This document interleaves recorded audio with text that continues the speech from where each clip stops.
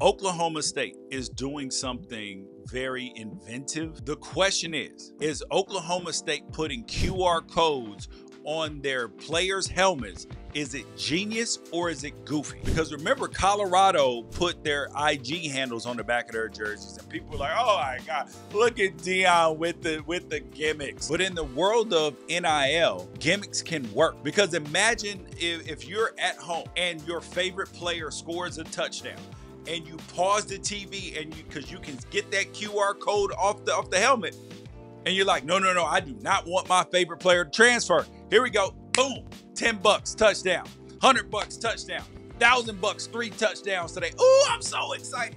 It gives the fans an immediate opportunity to gift the players money that they can't take back later when the player fumbles. That's the thing. That's the cool part about it. And I actually do not hate this at all, because it gives fans an instant way to be able to do it, an instant way to contribute to a player if they deem it necessary or warranted. And it gives them an opportunity for them to feel the love from their school and from the people around the school, around the program, boosters, everybody. Because remember, them used to be bags that used to show up at people's doors. Nice $100 handshakes, duffel bags show up with money or checks or however they were doing it, McDonald's bags at Tennessee. Well, now you don't have to do that. The players can literally score a touchdown and be like, scan the QR code, baby, give me my money. Hey, I'm not mad at it. I know that old school fans and get off my lawn people are like, oh God, I hate it. What are we doing?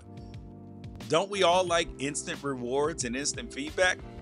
Just saying. But their head coach, Mike Gundy, he revealed last week that he told his players, y'all need to stop asking for money and focus on the season. Now, when the way that was presented out in the media, I didn't like it. But as you realize the rest of his quote, I was like, yo, this is amazing. He said, quote, I told the players, there's no negotiating now. Portal's over. All negotiation is history.